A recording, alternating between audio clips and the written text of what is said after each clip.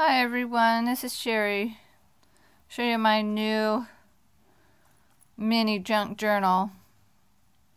So I went to a lot of trouble. This is a charm, little bug charm I guess, because it's a nature series about birds mostly. This is cloth covered and sewn around here. The next page is a vintage page from a bird book and some more sewing here. Next page is kind of a textured page, and this is some lace I added and ink sprayed it and a stamp. Next page is, this is an eco dyed page here on watercolor paper. This is a leaf. It didn't turn out that great, I didn't think. This one here you can see more of the outline of a leaf on the eco dyeing. Quite a long process doing that. On the next page is some handmade paper and some lace and a little image of a bird nest. The next one is some lace and a little bird image, and this is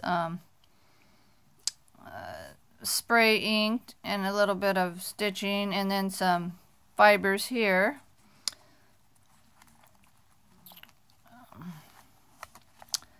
The paper is coffee dyed and oven baked. Here's another one with a tag of a bird on it and a little belly band, and over here is another eco dyed page with a little bird image and some lace and some more fiber. Same page and the stitching you can see.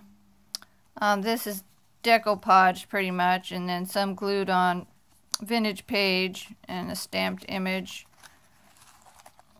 Most of the pages are all coffee dyed. This here is kind of decoupaged also. A little bird image on eco dyed paper from, you know, at Find Outdoors, like leaves. And then the stitching came through. You can always add something there. This here is kind of decoupaged also, and I reinforced this with some thicker paper so it would keep better.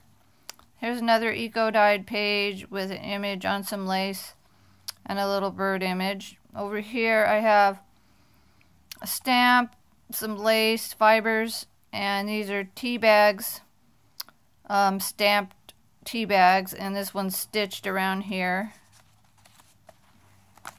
The next one is another coffee stain page and some lace with a vintage picture of a bird out of a 1950s bird book.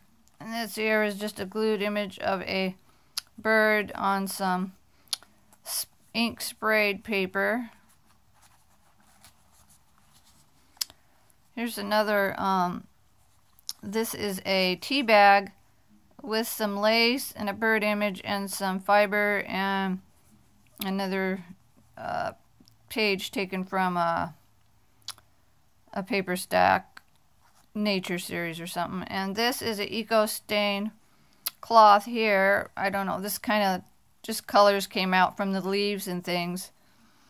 And of course this is also an eco dyed watercolor page, and then on the other side I just put a little image of some birds.